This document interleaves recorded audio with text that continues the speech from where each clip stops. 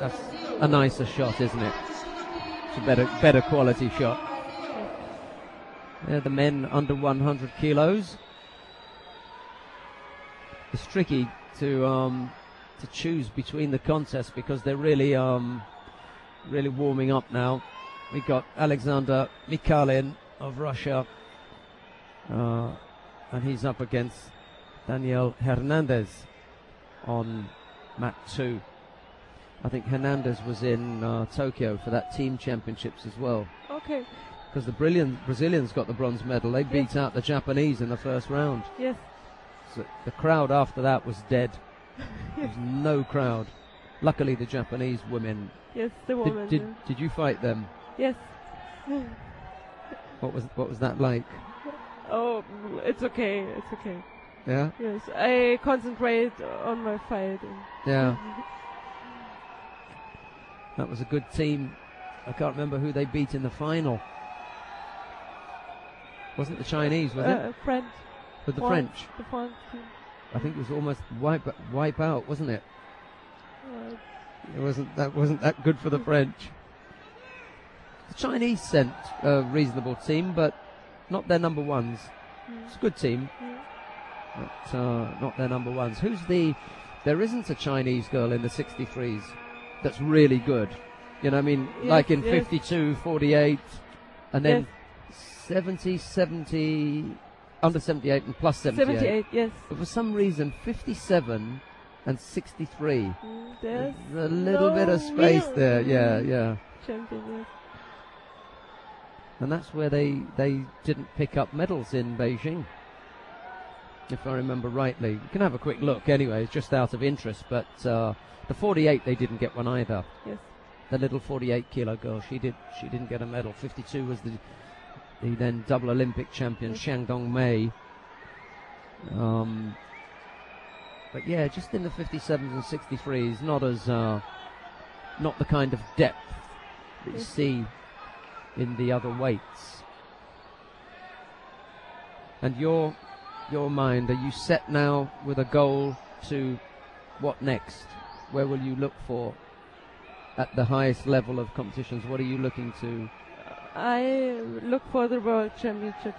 Okay, so we'll see you in Rotterdam. When is that decided? When will we know who will go? I think after the German Open in Sindelfingen.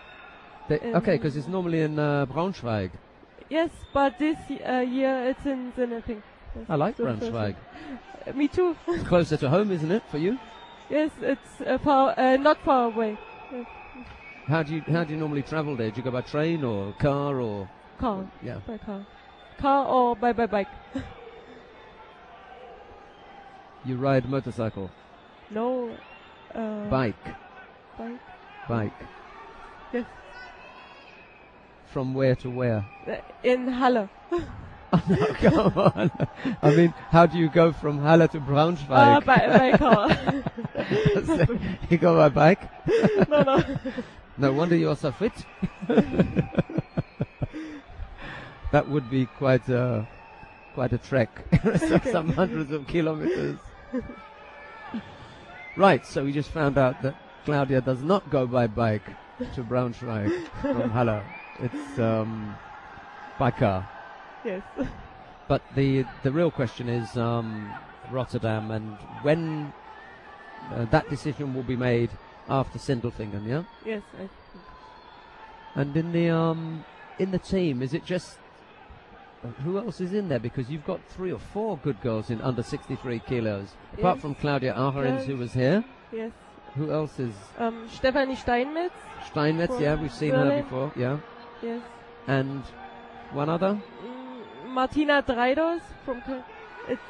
She's young. She's around, yeah, young, yeah. But good. But it really is between you and Claudia Ahrens there. And Franziska Pufal. It's the Pufal same as well, yeah, club yeah. like Claudia Ahrens. Yeah, Pufal we've seen fighting internationally.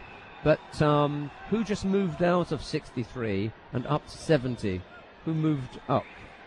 There was somebody in this category and they moved up. No? No. Okay. What's happened to, has anybody retired recently? No. No? Oh, okay.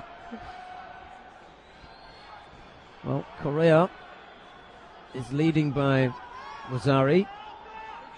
No doubt these two know each other really well, Leonardo Leite and Luciano Correa. Correa won the World Championships here in Rio in 2007. He lifted the roof off the stadium by beating Peter Cousins of Great Britain in that final.